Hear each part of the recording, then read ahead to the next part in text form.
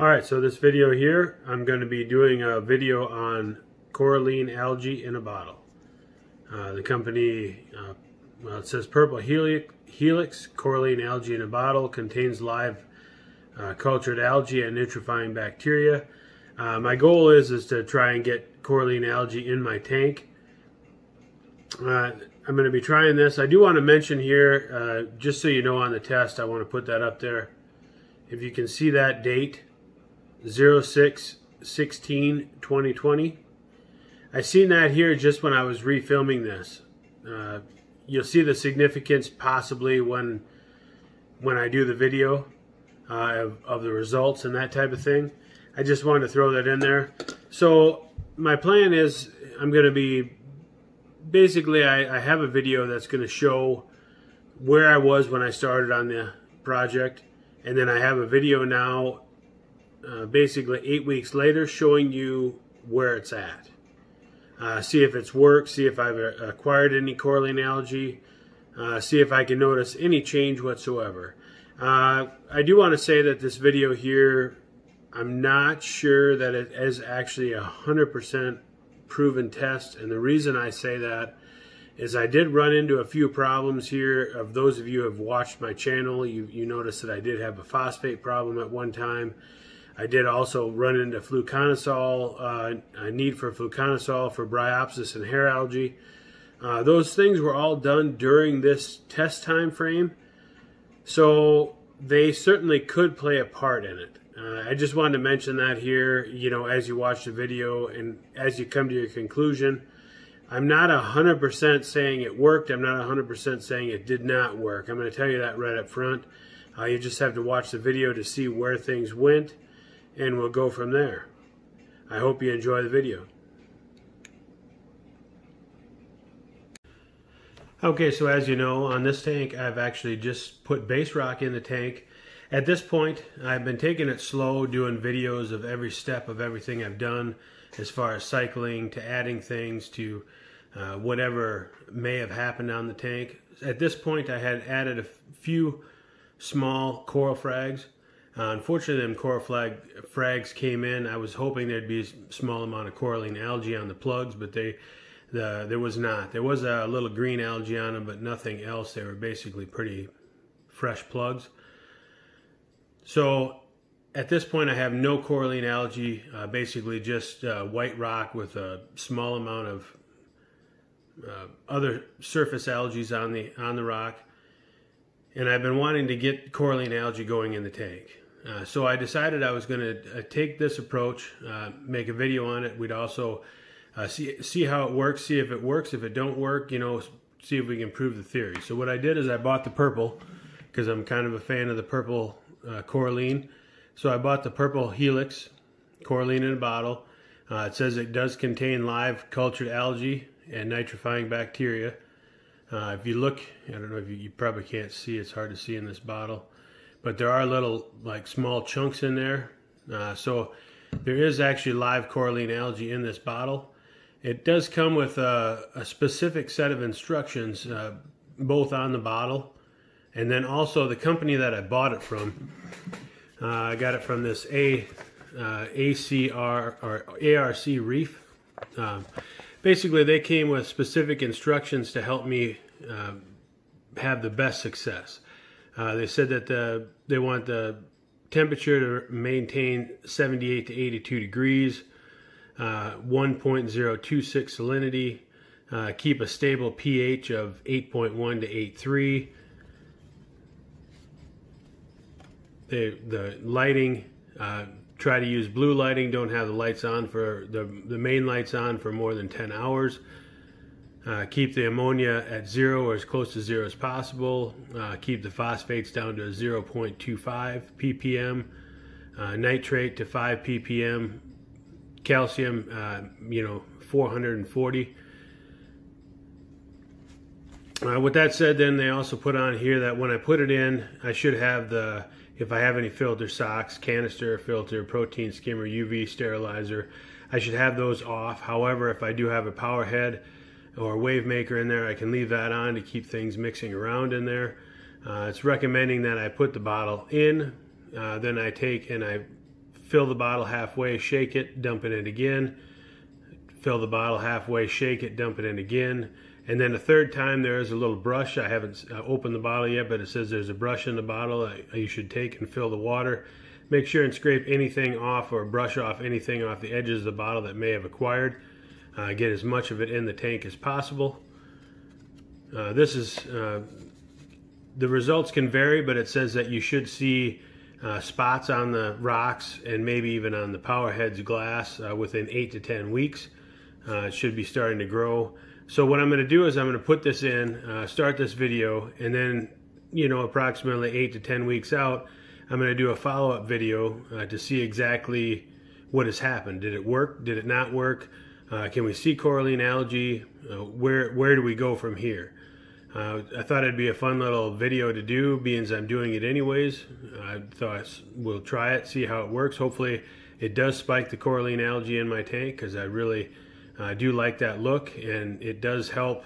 Once you have a good established coralline algae, it does help to keep some of the other algae that aren't so attractive under control. So far I haven't had much of an algae problem at all in the tank. There are a couple of small spots where I'm having some green algae. There was a little bit of hair algae on one of the frag plugs. I've been watching that to make sure, try and keep it from spreading. I did also do this because I wanted to make sure. I know that my writing is pretty poor, I apologize.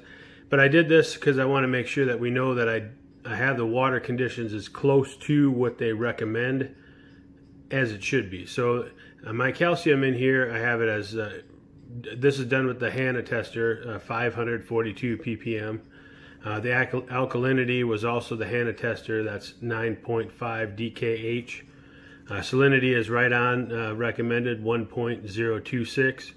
My temperature is maintaining a constant 79.6 degrees, which is dead center of what they recommended there. That should not change.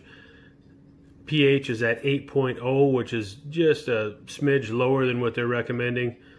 Phosphate, I have actually, it's a little bit lower because they are 0.25. I'm at 0.07, so that should actually be a positive. The ammonia is at 0. So I did also check the nitrite and the nitrate. They were also at 0. I didn't put them on here because I checked them just to see where things were at after it's been set for a while. Make sure nothing I wasn't aware of changed. But yeah, this is where we're at with it right now. I'm going to be putting the bottle of stuff in. I'll probably film that here as well. You know, just give you guys an idea, you know, that I'm following the instructions to a T. So that when we come back to this in 8 to 10 weeks, we can actually take a look at the tank and see if we can actually visually see coralline algae growing.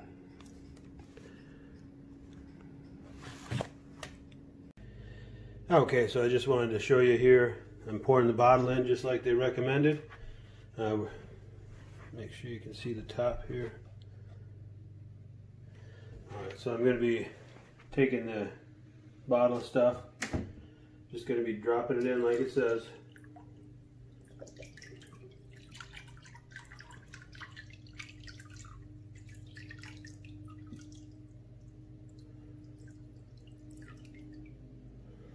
Alright, once I got it in there, I'm going to take the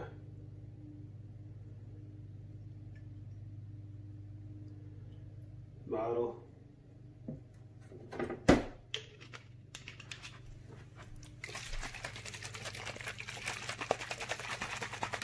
One.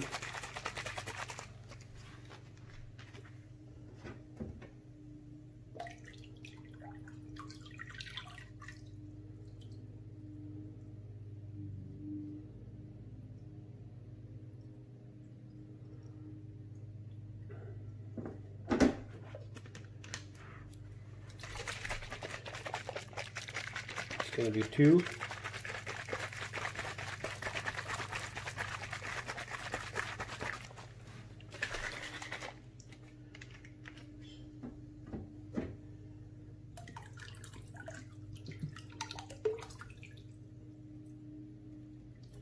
This will be 3.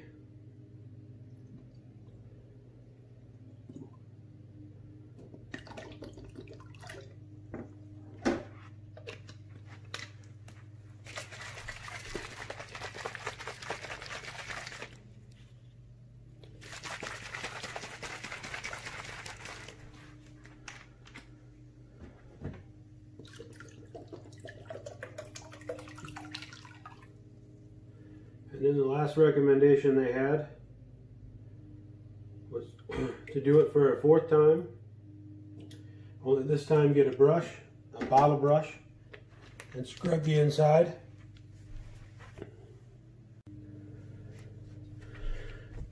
So as you can see, I'm just going to take this bottle brush,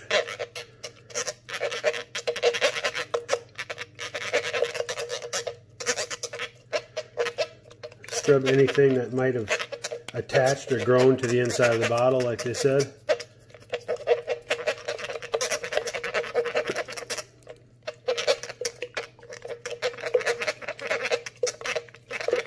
And I'll just dump that in there. I'm going to work on this for a little while here. There's no reason to have it on the video. Once I put that in there, then we'll check back here in 8 to 10 weeks, and we'll see how things have turned out. Okay, so this is 8 weeks in. Let's check out the current phosphate.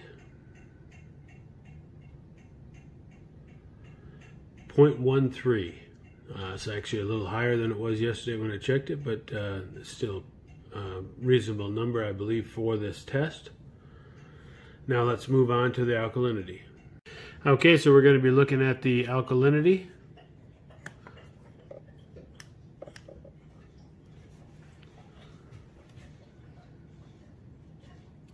.2.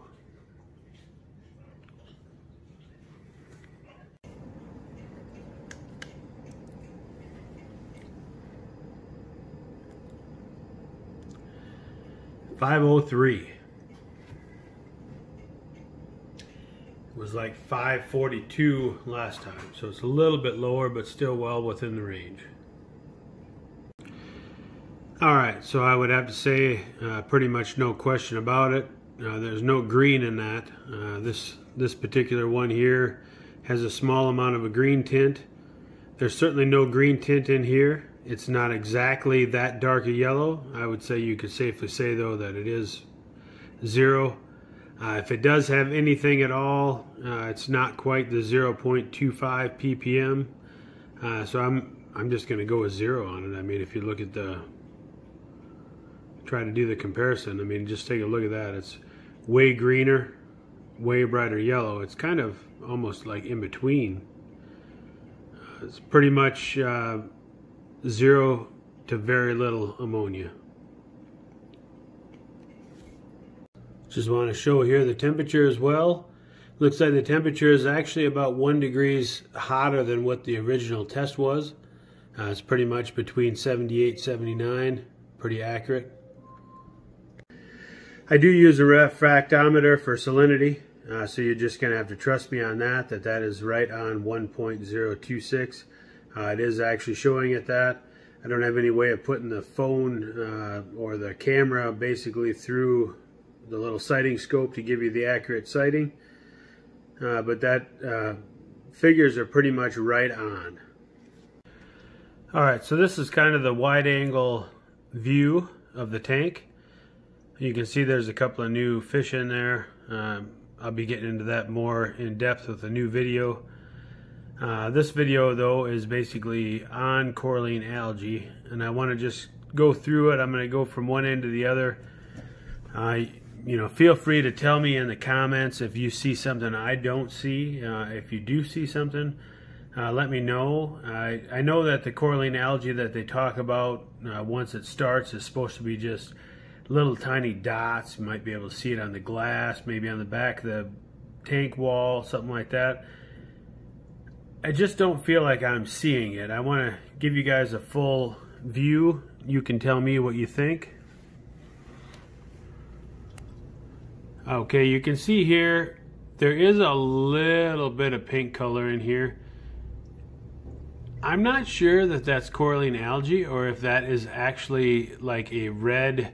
Like, I know this right in here, if you can see my finger right down here, that's kind of like a red slime algae that's growing on there. This is different. That may be coralline algae. I can't really tell. It's very faint. On here you have the, well, you see a dying coral there if you ever want to see what a dying hard coral looks like. That's one right there. Ever since the fluconazole, that sucker's been going downhill fast. I don't know if they're related or if there's something I did, but it's not looking good for that guy. He's still barely holding on. But you can see here, if you look close, there are different colorations in this rock. And that might be coralline algae, might be just the very beginning stages. I can't honestly tell. I mean, I'll know more in time. Right now, I don't know.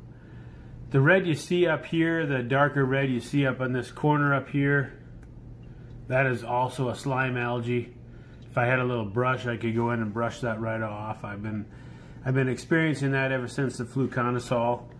That is definitely not coralline there, but it could be down in this area. If you see that pink, that stuff don't brush off. So it's very possible.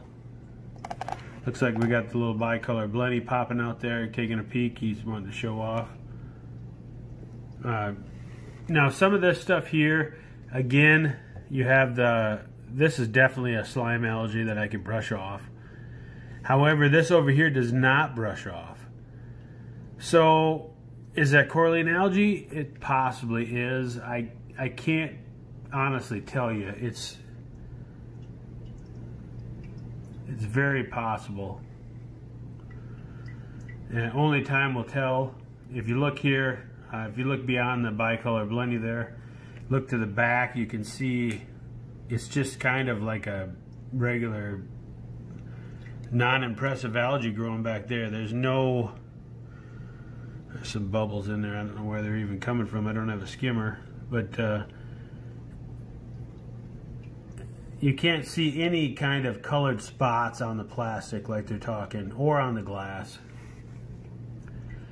Most of this red that you're seeing here, there are some spots that don't brush off, but a good percentage of what you're seeing, like this right in here, is actually a rock that's red in color without any coralline algae.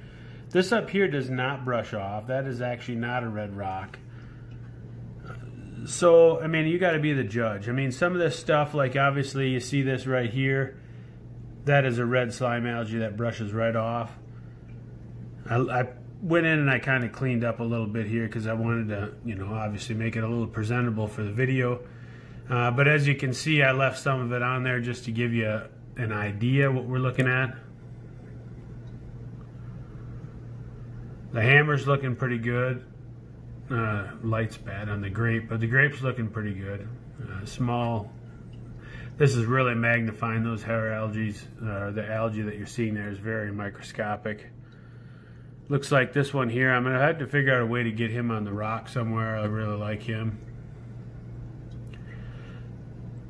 Most of the algae, though, since the fluconazole has been taken care of, I don't know, you know, like I said, there's some red slime algae that has shown up in here.